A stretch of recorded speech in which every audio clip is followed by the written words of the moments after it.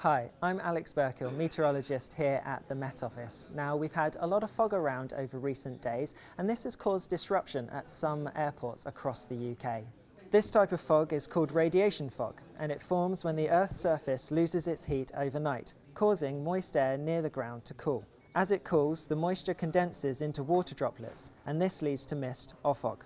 We typically need calm conditions with light winds and largely clear skies, and we've had these down to high pressure across the UK recently.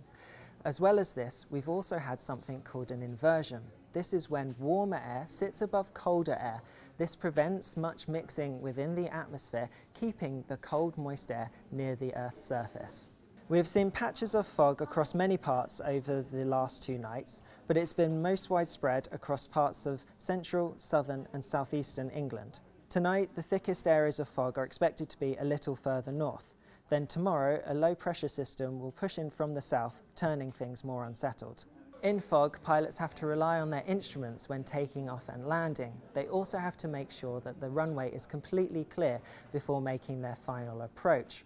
Some aircraft are not even able to land in fog, so may have to be diverted to other airports. Ultimately, this means there may be delays, cancellations and diversions, so the advice is to check with your airline prior to travel.